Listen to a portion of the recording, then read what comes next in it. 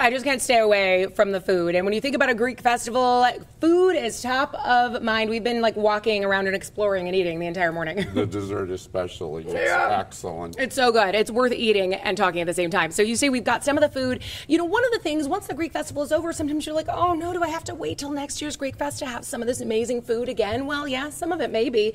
But they are selling some items like this, 100% Greek extra virgin olive oil. So that's pretty fun. You can actually use the olive oil in your recipes at home, and that will definitely impact the flavors and taste of things. Right from Greece. Direct from Greece. Right from Greece. You have a lot of things, though, that are direct from Greece to help people remember the event, buy in, even celebrate, because this is a celebration. It is a religious holiday for you. Yes, it is. It's the feast day of our church, August the 15th, commemoration of the falling asleep of the Virgin Mary.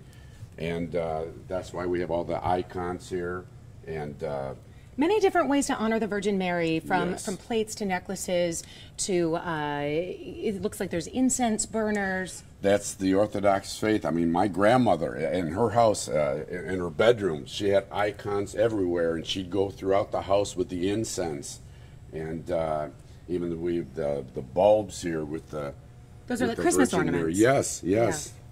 And you know what? You also have some really beautiful jewelry. So for people who maybe aren't specifically Greek Orthodox, but they are looking for a beautiful cross necklace. There's jewelry, there's beautiful pieces of art that I know much of it has religious meaning, but many things just to continue on the celebration, continue being a little Greek once the Greek Fest is over. Greek for a day.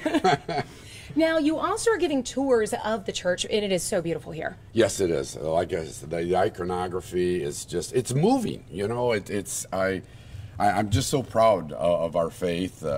It goes back many years, and it's just a great way to show off our culture, our religion, our food.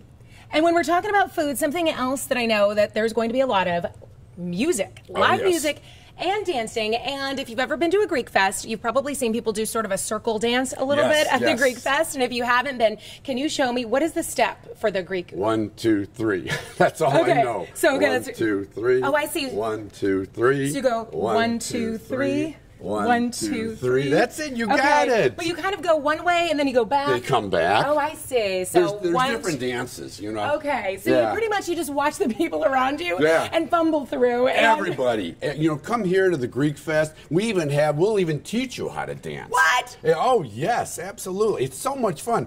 You know, you don't even have to know what you're doing. You know, what are the hours?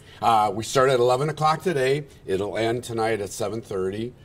Food throughout the day. We'll have the dancers around 4 o'clock. They'll be here, and we even have the little dancers.